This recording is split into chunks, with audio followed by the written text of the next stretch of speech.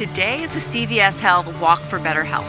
It's a wonderful opportunity for our colleagues to get out, enjoy this beautiful fall weather, and give back to local communities.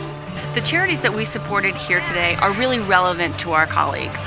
We have American Heart, American Lung, American Cancer, Alzheimer's, the Arthritis Foundation. CVS Health has been a long supporter of the American Heart Association. Their funding has really allowed us to work with those lower income communities and bringing our mission to that community and meeting that community where they're at. Actually, I have to say we've gotten a lot of foot traffic today, which is really good. A lot of thoughtful people asking a lot of thoughtful questions. I think awareness is the biggest thing that CVS has helped us with.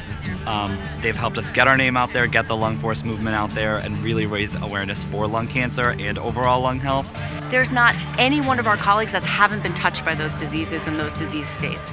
We've got friends, we've got family members, we've got our own colleagues that we're supporting. So all these folks that are out here are really trying to make a difference and shout out and highlight the really great work these organizations are doing. I think that CVS is one of the companies that has very altruistic beliefs in giving back to the community. I believe altruism and CVS Health are synonymous, so that's why I'm here today.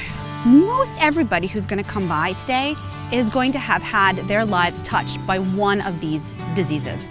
And I think that speaks to the fact that in the end we have a lot more in common than we all want to always admit. It's the root of my soul to give back because I'm a survivor, 34 years.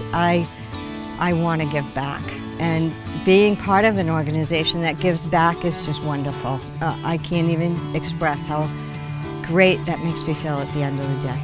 I'm very proud of the fact that after 60 some odd years as a company, we still do this. It's still consistent with our values. We come together to really support those who need it the most.